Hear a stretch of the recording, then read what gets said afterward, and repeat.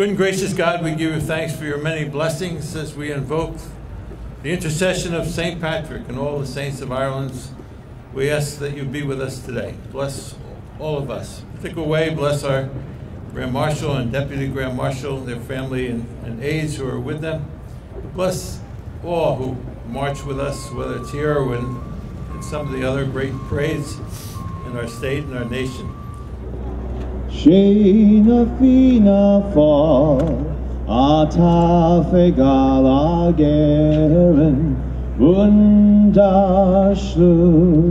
tartin tarannikun, femi bahafer, shantira shin shafaster, ni hafer, finteren na fintre, anak Tahim Shaban Abuel, Leguin Shriak, Bun Mas Nasser, Leguna Skriak, Alavat Nabalar, Shelikonik, Aran Tevin. Thank you, Mr. Chairman. I think we're all honored today to be here for our 78th anniversary Newark St. Patrick's Day Parade.